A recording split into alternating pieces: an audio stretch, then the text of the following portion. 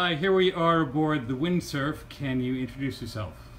Yes, I'm the captain of the Windstar, Pedro Pinto from Portugal, and I'm with Windstar for 40 years by now. For 40 years? 40 years, yes. Tell us, what you've done in the past for Windstar. What kind of roles? Well, with Windstar, I sailed on the Windstar and the Wind Spirit, so I did already Mediterranean, Costa Rica and Panama, Tahiti. I took the Wind Spirit for the first time when Windstar went back to Tahiti. So more or less I did all the itineraries with Windstar. A lot of people are really interested in the windsurf, and the sailing, Yes. the mass. Why don't you just tell us a little bit about windsurf? Well, of course, this is a unique cruise ship, because with the sails it's something different from the market. We have others with sails, but not exactly in the same segment and the same category. And of course, seeing the sails up, and it's a different feeling that you don't find on a normal cruise ship. So you have many things in the market, small, big, but nothing like Windstar with a sail, especially. Yeah. Well, why don't you just tell folks how you combine wind power and traditional kind of engine power?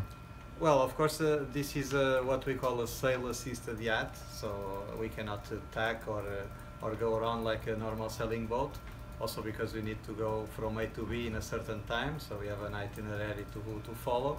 But of course, if the wind is in the right direction and the speed required allows, we stop the engine and have only the sails. So that is really a fantastic moment, because for this one, almost 15,000 tons under sails only, it's something unique. But of course, to comply with the itinerary, sometimes we need the engine also, so a combination of both.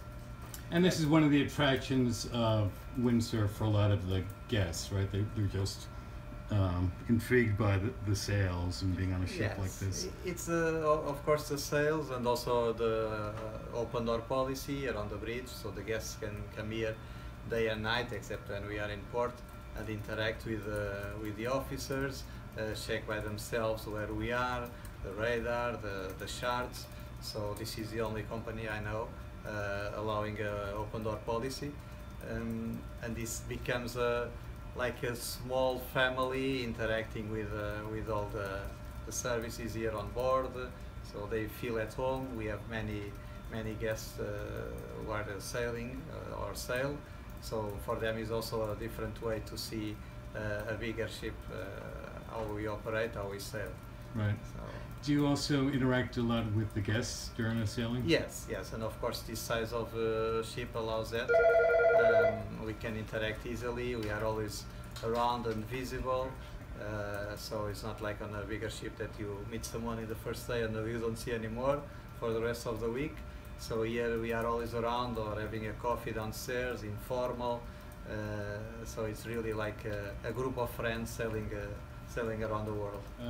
Does the captain of a ship like this actually get off at various ports and enjoy himself a little bit? Yes, of course, we have always to find some time also to be mentally in good conditions. Of course, we need to go out and relax a little bit, and also it's a way to see the places we visit, so we can give that information to our guests. Also, we can go also on the tours, so to see if we are giving, of course, the best product we can. Also a way to interact with our guests. So we have time to go out, definitely. What's your favorite port or ports? Well, it's always difficult to choose only one.